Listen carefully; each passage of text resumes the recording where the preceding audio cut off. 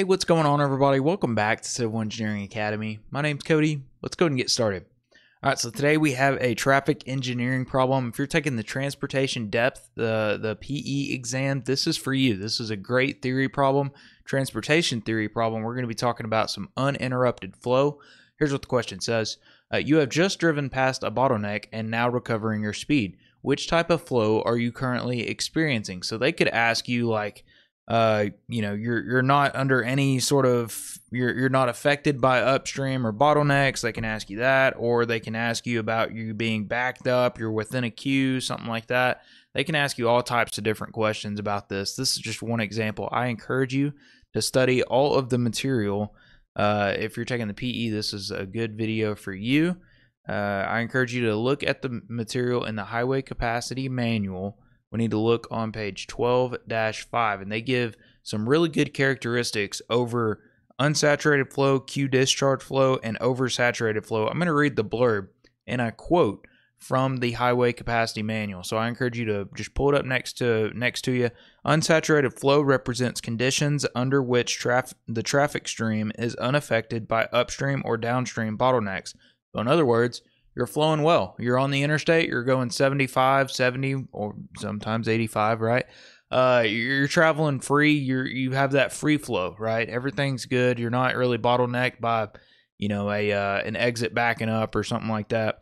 The next one is queue discharge flow. This represents congested traffic flow that has just passed through a bottleneck and is accelerating back to the driver's desired speeds.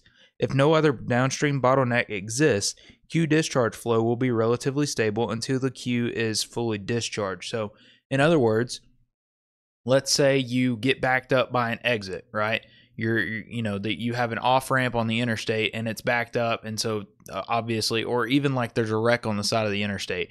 A lot of people get rubberneck and they want to look at the wreck and things like that. Whenever you are just now exiting that little where you start slowing down and you start going like 2 miles an hour on the interstate, it's frustrating. Whenever you just pass that is your queue discharge. That's the point where you start engaging into queue discharge and you start accelerating back to 70, 75, 80 miles per hour, whatever is comfortable, right? So that is queue discharge. That is what the answer for this one is. But let's go ahead and read about oversaturated flow.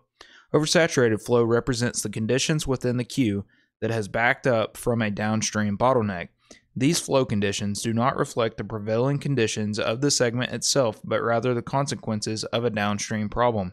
All oversaturated flow is considered to be congested. So think about like your on-ramp, off-ramp being backed up, or let's say that you have a wreck or something like that. You're going 2 miles an hour, right? That is your oversaturated flow. You have so many vehicles packed together that everybody is so cautious. They're paying, a lot of attention to the vehicles around themselves because they don't want to get in a wreck. They're traveling slow. They're being very cautious.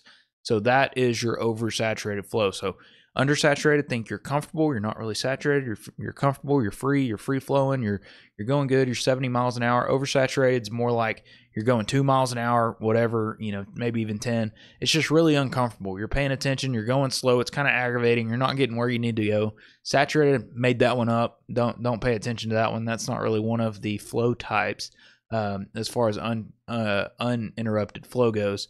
And then you have queue discharge. So it's the moment that you just start exiting the oversaturated flow. So whenever you get past that wreck or that exit and starts speeding up, you start getting more distance between vehicles, that type of thing. So that's the difference between the different flows. The answer to this one is going to be D. So I hope this video helps, and we'll catch you next time.